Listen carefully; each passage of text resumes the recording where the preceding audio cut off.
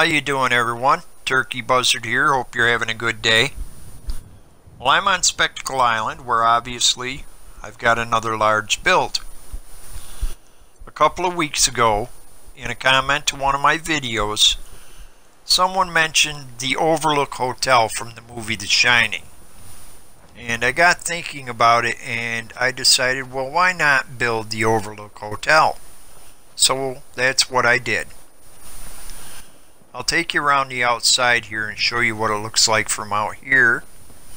And while I'm doing that, I wanted to take this opportunity to mention that Cinco de Mayo, May 5th, marked the 1-year anniversary of my YouTube channel, Turkey Buzzard Gaming.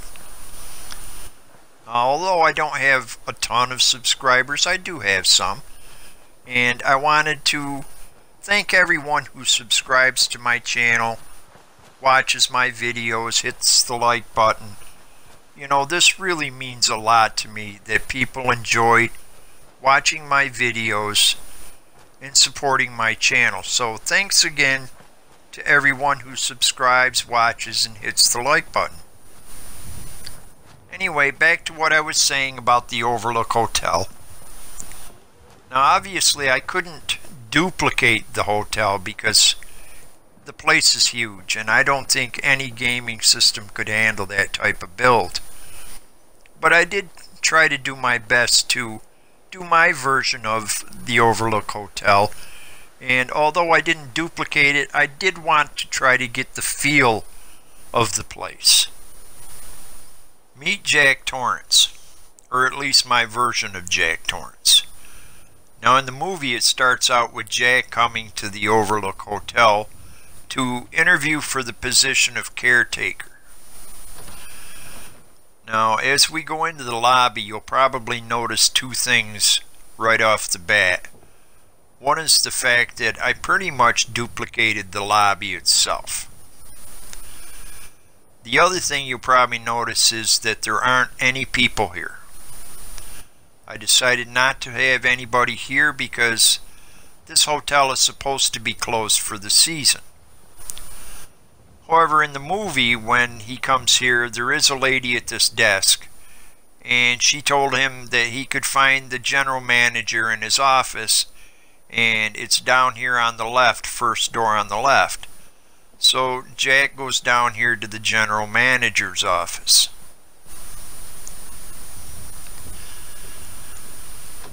And of course, when he walks in, there's a secretary's office there. And then the general manager's office. The general manager's name was Stuart Allman. So Jack comes into Allman's office, and of course this is where he interviews for the job. And it's also where they kept the shortwave radios so that they could radio for help during the winter if they needed to. But anyways, Jack has his interview with Allman. Allman tells him about the hotel, even tells him about the weird killings and stuff. And then he hires Jack as the caretaker. So Jack comes out to the lobby and he calls Wendy on this telephone and tells her that they'll be spending the winter at the Overlook Hotel. So let's take a look at this place. As I said, I pretty much duplicated the lobby. The pillars are a little different, you know, I couldn't duplicate them, but they didn't come out too bad. Now there was also an elevator here in the movie, so I put that in.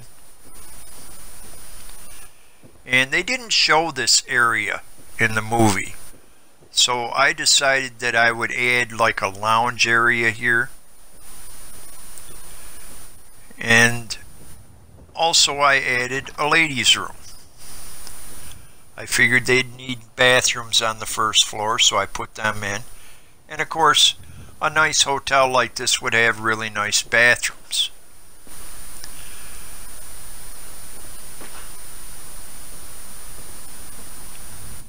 So that didn't come out too bad.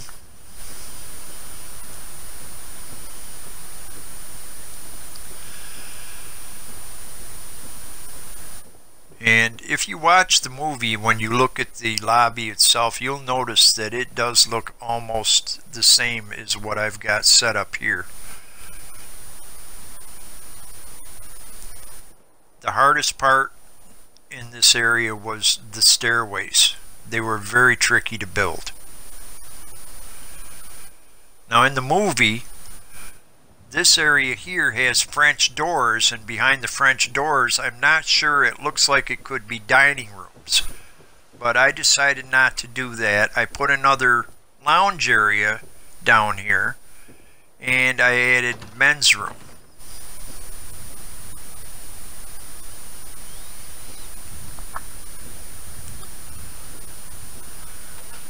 And again, they're all the same, you know.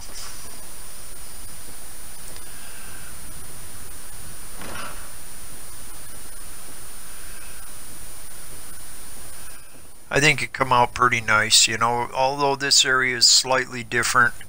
In the movie, it doesn't really show you what's back here, so I decided to go with pretty much the same thing as the other end. But anyways, let's check out the rest of the hotel. Now, when they show the hallways in the movie, there's pillars down through there, so I made sure to add those in. And when Allman takes Jack on a tour through the hotel, he introduces Wendy to Dick Halloran, and Dick Halloran shows Wendy and Danny the huge kitchen area. So, you know, he pretty much shows them around. And, you know, tells Wendy that don't be intimidated by the kitchen, you don't even have to use it. But he also shows them the walk-in freezer. And this freezer is also where Wendy drags Jack after she knocks him out with the baseball bat. She locks him in this freezer. Now those meats were tad bit tricky to get up there on the shelves. They kept wanting to move around, even though I made them static objects. But a lot of this stuff is do-it-yourself, but quite a bit of it is stuff that I stacked. But I don't think it came out too bad, you know. It gives the same feeling as the walk-in freezer from the movie. But I think this area come out pretty nice. Now, since I didn't put the dining area up near the lobby, I decided to put it in here. So this is the dining room, the big main dining room here.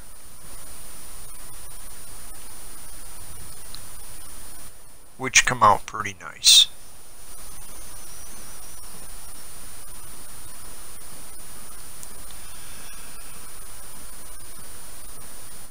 Now this area here is where Jack did all of his typing, working on his book or whatever it was he was working on. All work and no play makes Jack a dull boy. And of course he was playing ball up against that fireplace or whatever. And this stairway was where Wendy hit Jack with the baseball bat and knocked him out. And of course once she did that, she dragged him down and stuck him in the freezer and locked him in there.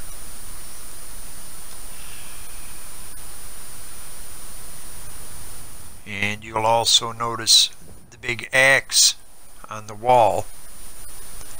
The axe is what Jack used to kill Dick Halloran when he showed up later in the movie.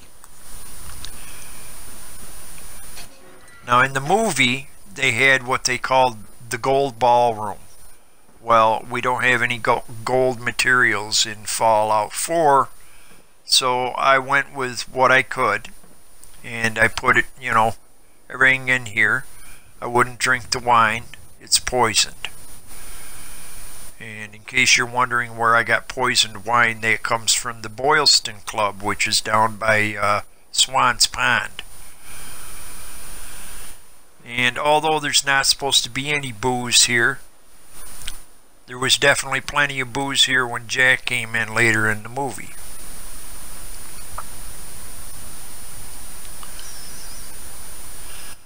So I don't think that came out too bad, considering the fact that I couldn't make it a gold ballroom. So that's pretty much the downstairs area.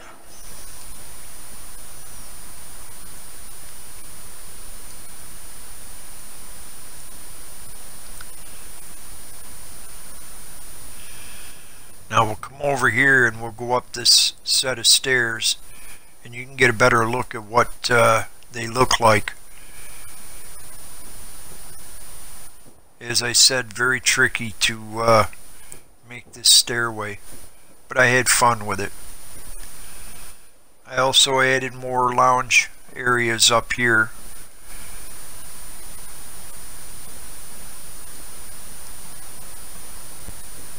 And also down on this end, you know, by the elevators, I would imagine they would have lounge areas. They didn't show in the movie what was in these areas of the hotel, so, you know, I had to kind of decide for myself and put whatever I felt was right there. Now, I didn't have the same type of pattern rugs, but you know, pattern rugs really gave the place a feel. And of course, this is where Danny rode his big wheel down through these long hallways. Now, I'm not going to show you all these rooms because, you know, it get really repetitive and they're all pretty much the same. But I will show you one room, and this is the room that had a lot of significance in the movie, which was room 237. And this is the room where, as Wendy said, the crazy lady attacked Danny. So of course Jack had to come up here to room 237 and see what was up here. Now that says Jack Torrance's bed. I don't know why it would say Jack Torrance's bed. What do you think? You think maybe he did find a lady up here and got frisky with her? And of course there was the bathroom area. Let's hope there's not a naked lady in this tub. No, this is where there was a dead person, a dead lady. And I could have added a naked lady, but I decided, since I run pretty much a G-rated channel here, I would not put in the naked lady at this time.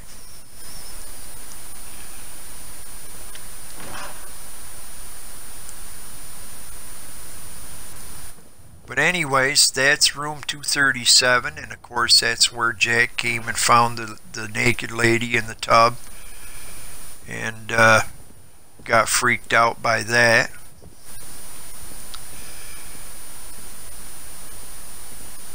And of course another fireplace up here right above the other one.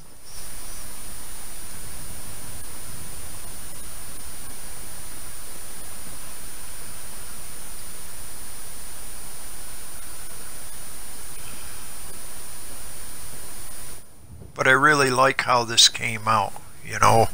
As I said, it's not exact with the movie, but walking down through here you can get the feeling of how it felt to be in the halls of the Overlook Hotel.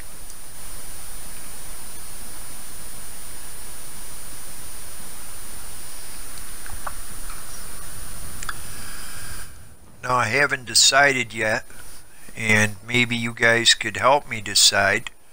I'm kind of half considering doing this place up and making it look like it did after things started going crazy with all the crazy people and the naked lady and the whacked out people and the dead bodies and all that. And, you know, I'd really like to hear some comments from everybody letting me know if you would like to see me do that. Because I would, you know, I would like to do another version of this, you know, the crazy version with the dead people and the crazy people. So let me know in the comments if you'd like to see that. I also wanted to do the hedge maze, which of course would be out here. But since this is already huge and started kind of making my game lag a little bit, messing with the frame rate, I decided not to do that right now. I may add it later, who knows. But anyways, that's the build so far. Let me know what you think. And I want to thank you for watching, and I will see you again next week.